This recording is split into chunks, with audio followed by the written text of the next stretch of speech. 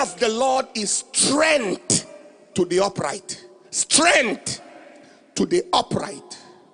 But destruction shall be to the workers of iniquity. Iniquity, every form of iniquity is a strength reducer. See how the alcoholic became weak because of living a drunkard's life.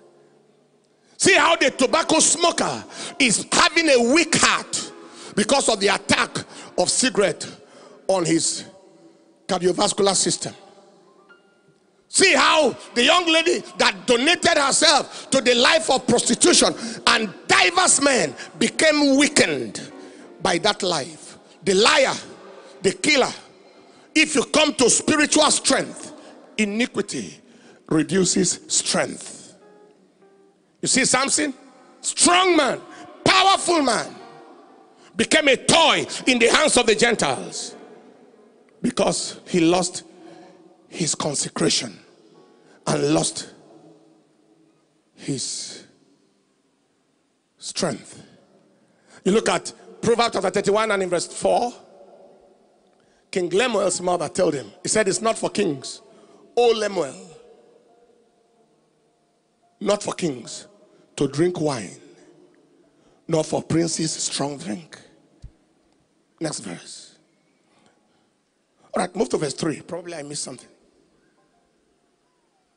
Give not thy strength unto women, nor thy ways to that which destroyeth kings.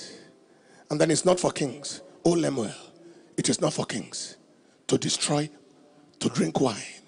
Both the wine and the women are destroyers of strength.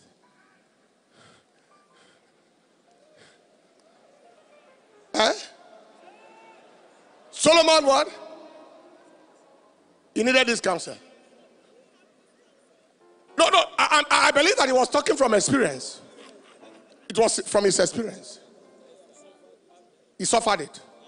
When you give out your seed, what the man gives before the woman can have a child for him, when you give that seed, you are releasing your life's potential, strength, energy, mantle, grace.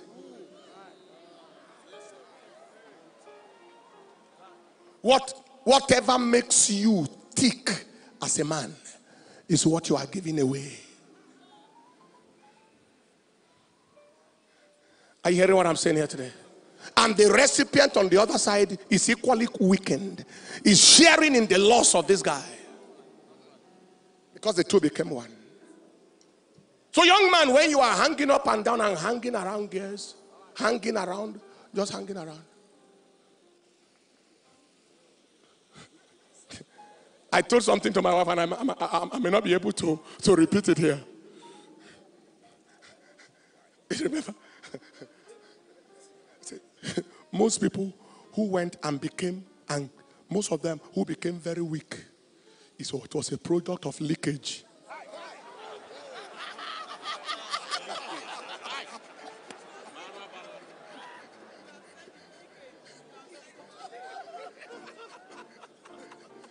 If you didn't understand it, it's okay.